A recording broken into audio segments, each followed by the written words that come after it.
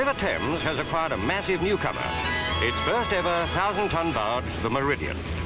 She's the spearhead of a fight to recover lighterage for the Port of London. On every trip, she'll carry as much bulk grain or oilseed as 4 conventional Thames barges.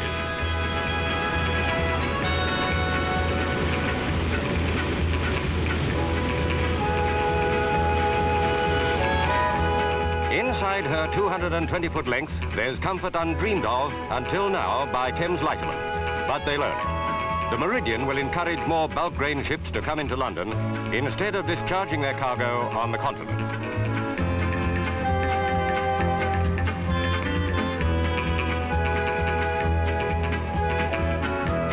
Steerable barges of this type are common on the Rhine.